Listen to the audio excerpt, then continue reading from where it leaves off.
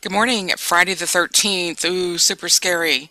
Let's take a look at the rules and disclosures real quick on the website and be aware that trading does contain substantial risk. Look at all the rules and disclosures before trading and sim trade before you test any strategy out. We still have our weekly daily 60-15 on the crude and the bonds. The other markets are mixed. That gives us the best opportunity to take crude to the long side.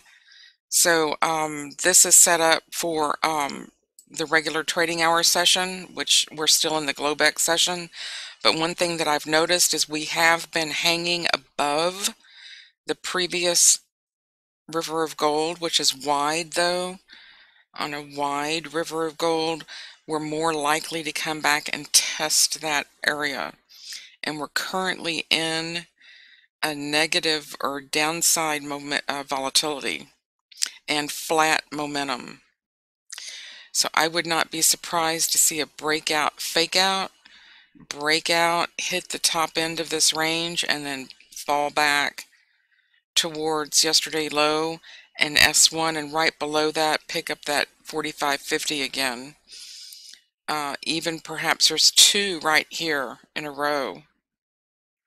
So this looks like it's going to be an attractor, perhaps, but we still have been holding above this range, but just sort of going sideways. We are again the bias to the upside. I just got a super trend to the upside, so you could determine that my analysis is flawed and this is just going to go ahead and take off from here, which it could. Here was a Globex or a 1 hour initial balance level that extends out, that has retained price. So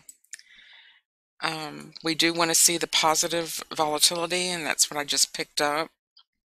Started to pick up. That doesn't mean it's not going to get up here and turn around. Yesterday close is above us, so price could run to that. Yesterday VWAP, yesterday close, but it just might be a little bit choppy today, given the low volatility level, momentum level right here. So, but keep your bias to the upside. The blue right here is the Globex cloud, 25%, the blue cloud for the overnight 25-cent value high-low, and it is to the downside of our river of gold. So, if we're looking for longs, I like to see that cloud on the upside of that river of gold. Right now the cloud's to the downside, leading me to believe that we might get a run up to that yesterday close and then fail back to get back to 45.50 to hit these levels down here. So, but we'll see. Like I said, just trade what's in front of you. Keep an eye on the weekly daily 60-15. If this does start falling back down, the 60-15 could be going into the red, meaning that your lower levels are the targets. As long as it's weekly daily 60-15, my rules only really permit me to look for long vol and higher trades. Ideally, I'd like to see above the 25% value area on the price and be printing long. So we'll see what happens. Just might not be the best trading environment for crude. I'd like to really get above 46.78. Yesterday in Nasdaq we had quite the day.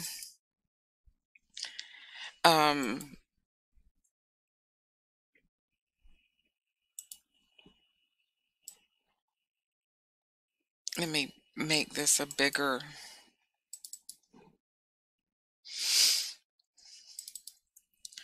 chart so we can see it.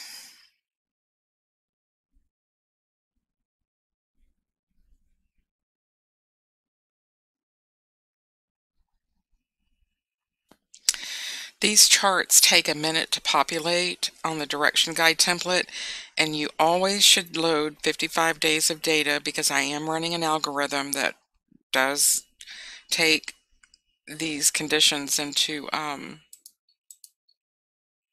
consideration on one of my solvers.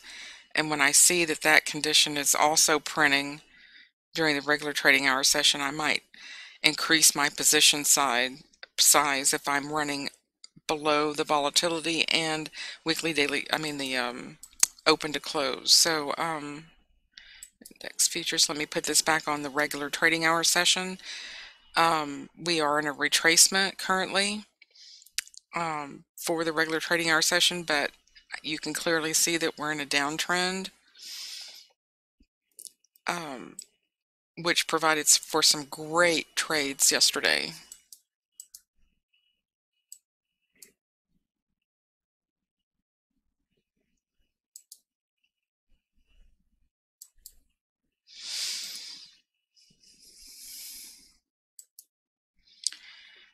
Let me show you what those look like. Had some really nice trade setups.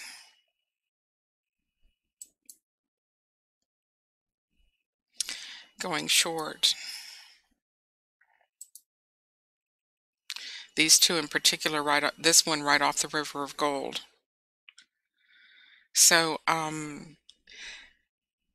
Nasdaq was just wonderful yesterday. We've of course gotten into a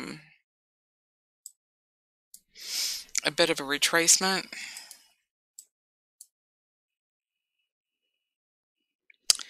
So wait for this to turn back around and wait for the 60-15 to catch back up into the red.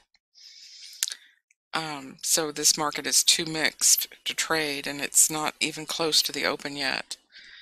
So we'll keep an eye on crude to see if that's weekly, daily 60-15 provides us an opportunity for a run to $50. Wouldn't that be nice? And one thing about crude I wanted to mention before I sign off. We are in an uptrend on the 60-minute. We're still in a 60-minute uptrend.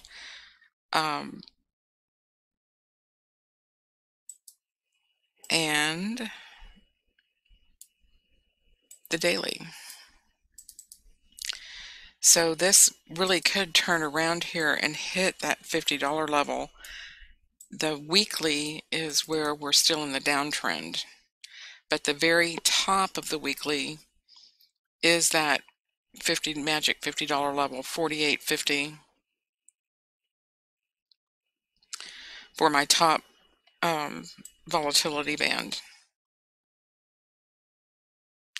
So it's reaching up for that 48.50 level. And currently we are in a downtrend. Choppy, don't take the long trades on my 15 minutes. So I would not be reaching this volatility, especially since the river of golds are here and we're in that negative volatility on my 15-minute. The 15-minute chart is a nice chart to try to get price to wrap around it. The thing for me about trading was when I realized I didn't have to chase every single tick. And I made a lot better success when I allowed price to catch up to itself. You don't have to take the first initial thrust. When you allow the market to get in sync with each other and price is behaving, trading one side of that volatility or another. Right now we've broken out of it as represented on the 15-minute chart. So once price is behaving and I'm getting my prints all in the same direction, if I'm looking long, I'm going to want this 15-minute chart participation. So to match my 60-minute and my daily. So to reach up to, and know where my level is. So take your time. It doesn't mean that you have to jump on the first green volatility you see on a lower Unirenko chart. That's where you get in trouble and get yourself slammed on the head by stop outs.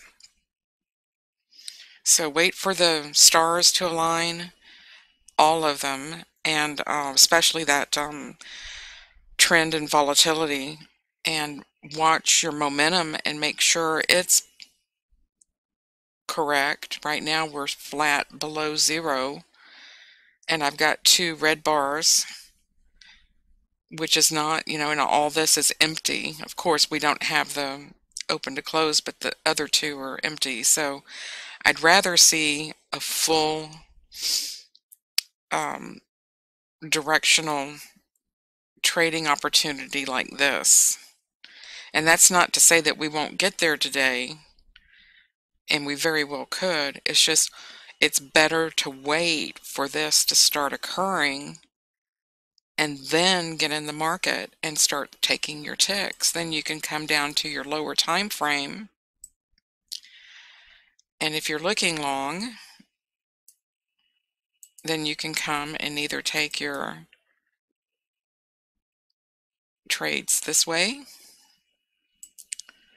or this way, and then pick up your ticks, take your marbles off the table and go home.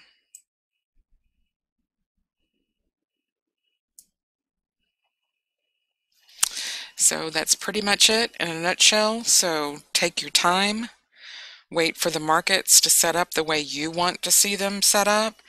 Don't jump in a sideways market. Know where your levels are that you like to trade to, and let's have some fun. So good luck trading, and I'll see you next week. Thank you.